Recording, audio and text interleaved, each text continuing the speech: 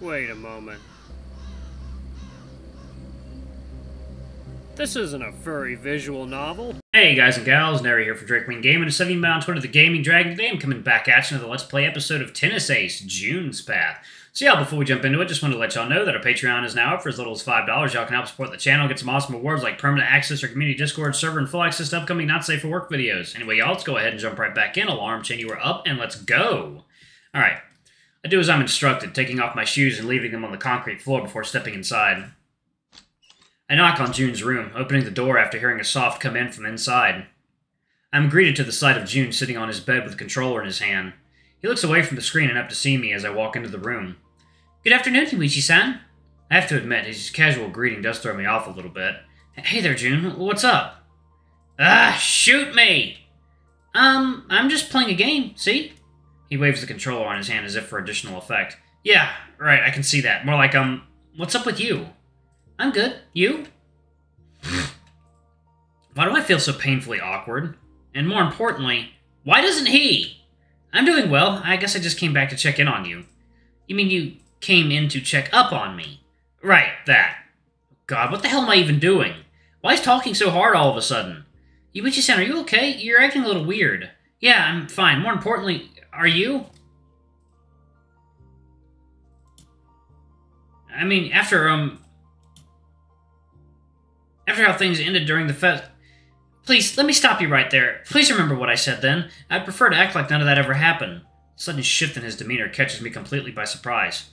Still, this isn't the kind of thing I should be swept under the rug. Besides, if I don't get to talk this out, I think I might just go insane. June, I'm sorry, but we really need to talk this through. It's not the kind of thing I can just forget. I was afraid you'd say that. I walk over to his bed and make a seat next to him. As soon as I sit down, June's tail lashes behind me and he readjusts himself, moving slightly farther away from me. Just seeing him do that already makes my chest hurt, and I don't quite understand why. June, I'm sorry to have frozen like that with you. Like that when you said what you did. But what you said was such a wonderful thing, and I really appreciate it. It just caught me by surprise.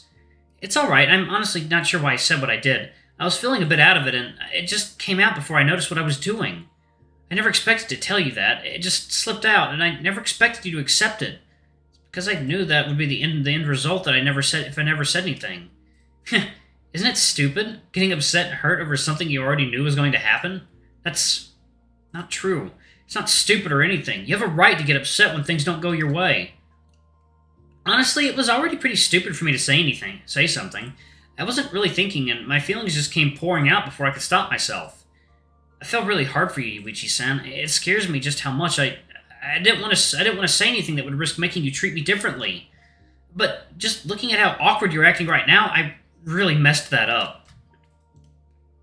Second now. Coffee time.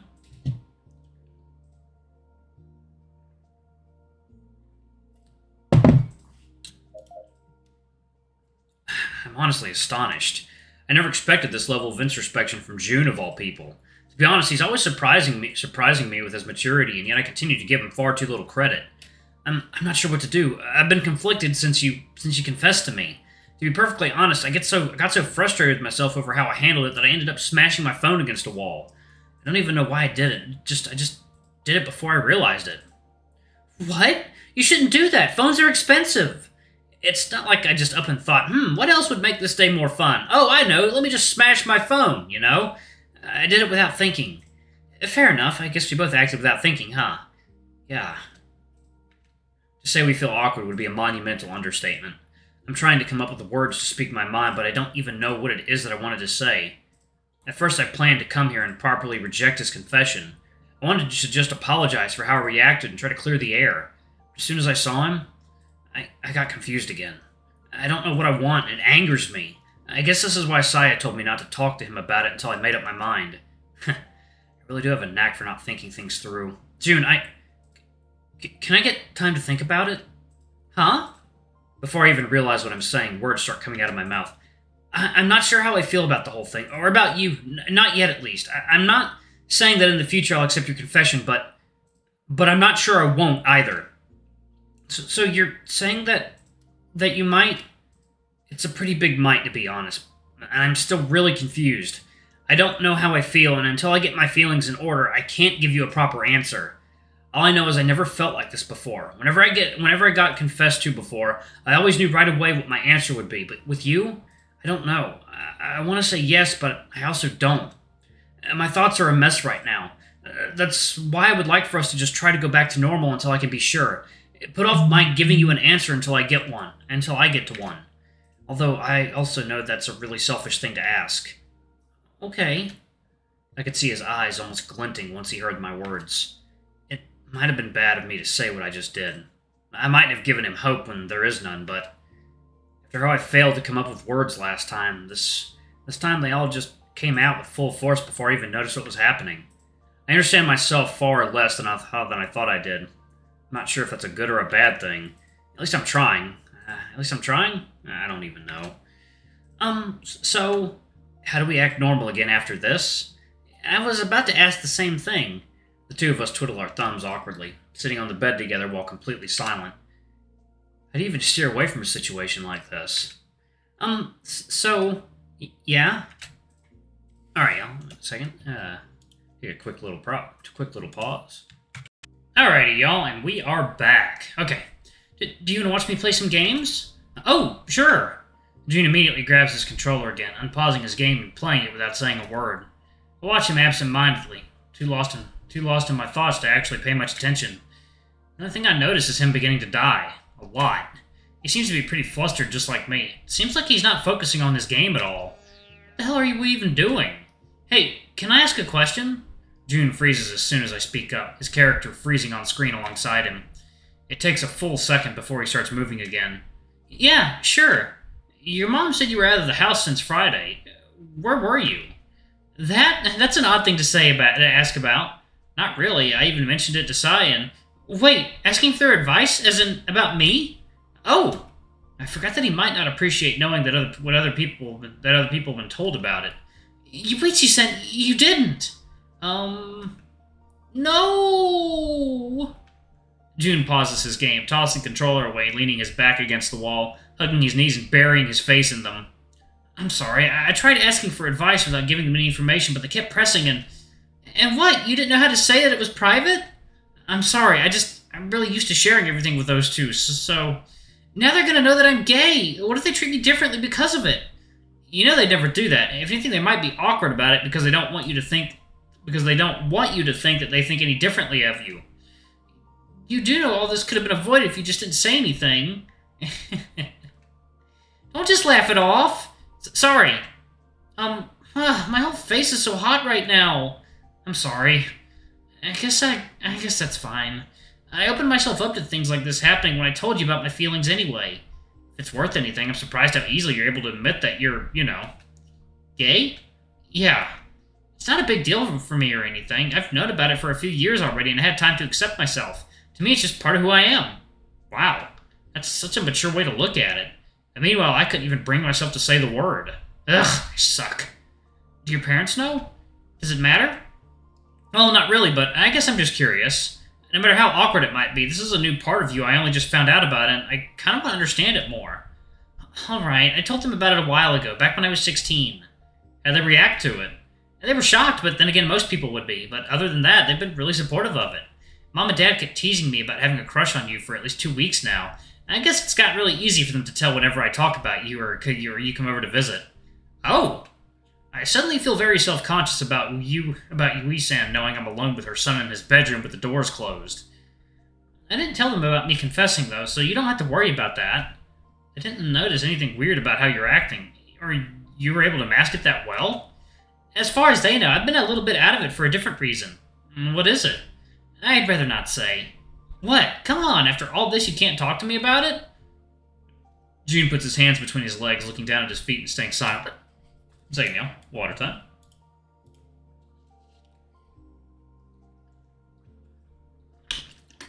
Oh, yeah. Grape Skittle flavored water. June? I hesitantly reach out to him, putting a hand on his shoulder. He shivers at my touch, but he doesn't pull away. I really want to just reach around and hug him. I don't like seeing him looking so down and glum. It makes my chest hurt so much. But I also know it could just make things even more awkward, especially considering how we are right now. I don't want to do anything that could be misconstrued or cause him even more grief. I don't want to be the reason he's hurting. However, despite my subtle attempt to prod him for more information, June remained silent. I guess I'm not really the best at coaxing info out of other people. Alright, I won't ask anymore. You don't have to keep looking like that. Sorry. I decided that a tactical retreat is the best solution for now. Although, if I do end up dating him, I definitely wouldn't like for him to be keeping secrets from me. That's probably me getting ahead of myself, though. Is it okay if I ask more questions about, your interest in men? I guess. The cat's already out of the bag, so there's no problem telling you. Well, what should I even ask him? How long have you known? How long have you known about your, preference? Come on, you can at least say the word, can't you? And believe me, I'm trying. It embarrasses me for some reason. That's kind of immature.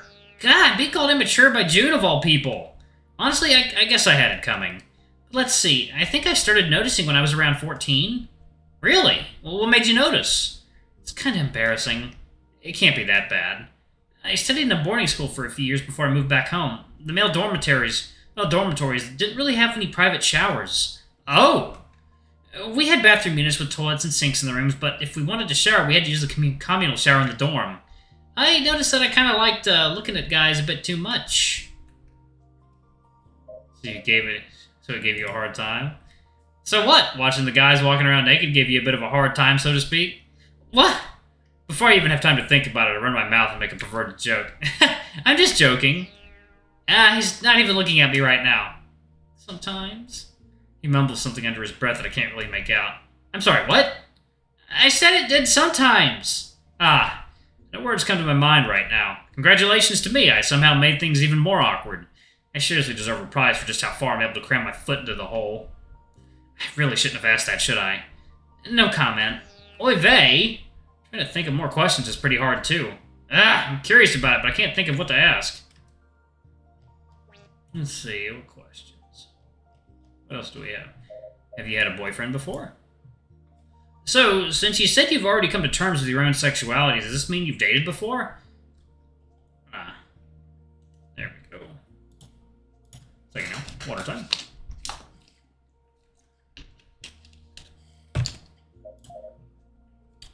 Alright. That's awfully personal.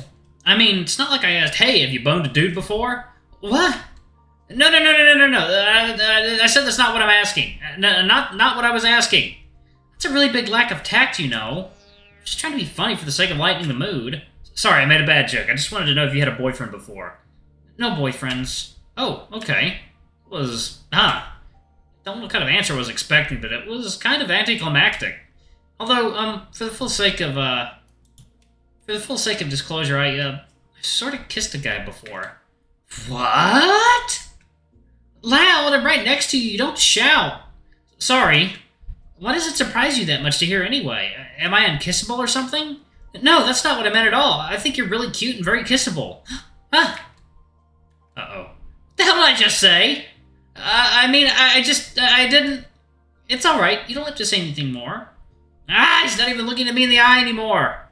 I changed the subject. So, what about this guy you kissed? Worst change of subject ever! Well, there's not much to tell. He's one of the few openly gay students in my old school, and I kind of went to him for advice back when I was first coming to terms with myself. I remember saying something like, maybe I don't really like guys. Maybe I just feel more comfortable around them than I do with girls. It's not like I can test it anyway. And then he kissed me and asked me what I thought of it. Whoa, seriously? Alright, I'm going to go ahead and pause it right there. Thank you all so much for watching. Don't forget to like, comment, subscribe, ring that notification bell, and check out our Patreon if you can. It always helps. Before I go, I'm going to give a quick shout out to our lovely bronze tier patrons. Thank you all for all you do for the channel. Greatly appreciate your support. Thank you to our silver tier patron, Cade Silvermoon. Thank you for going a bit above and beyond. It's greatly appreciated. Anyway, if y'all want to get your names in the credits, get access to not safe for work content as little as $5. Alrighty, I love you all. I'll see you all in the next video. Bye-bye!